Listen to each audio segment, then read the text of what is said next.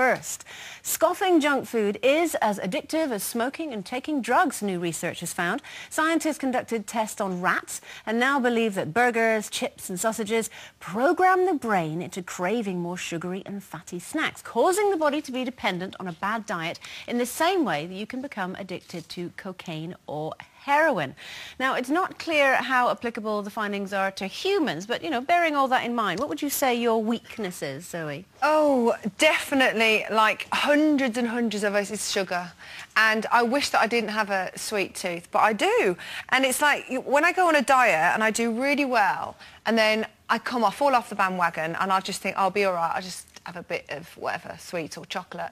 And then you want more, don't you? So I do think it is. And I know, you might say, oh, well, just say no, use your willpower. But I can't be friends with people with willpower. But it's very addictive, isn't it? That's the only thing, especially sugar. I know, I love sugar. And do you know what makes me, well, not poorly, but say if I went to the fair and had some candy floss, oh, it's lovely, isn't it, eh? Oh, but you know what? I'll be asleep 3 hours later.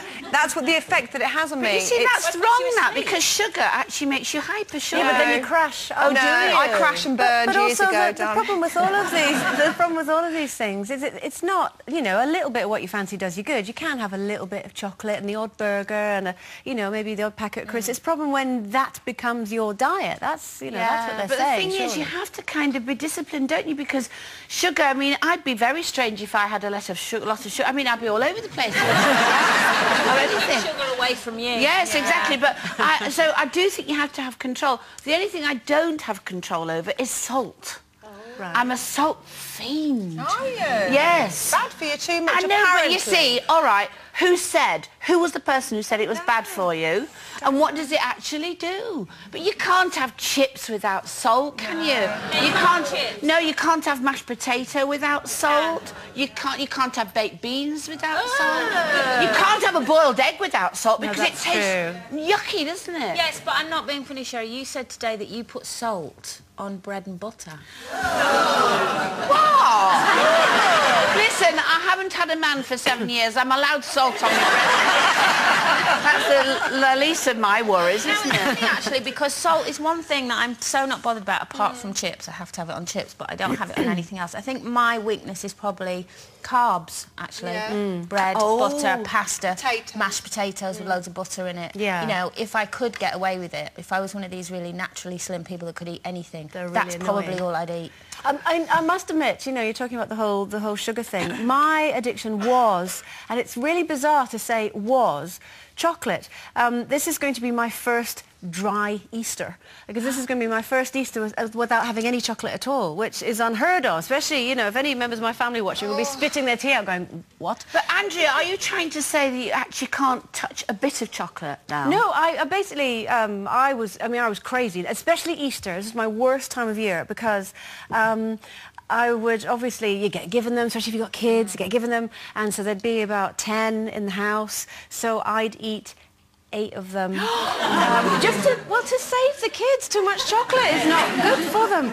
But even before I had children, I can remember I ate my ex-husband's Easter egg. And So you ate your ex-husband? Yes. Yes. It's not been seen for a while. And on the stress of trying to track down an Easter egg after Easter, when they're all gone, I'd be, going to little corner shops going, got any Easter eggs? What? Got any Easter eggs? Around the back. Go on, I'll give you anything. I'll give you all my purse.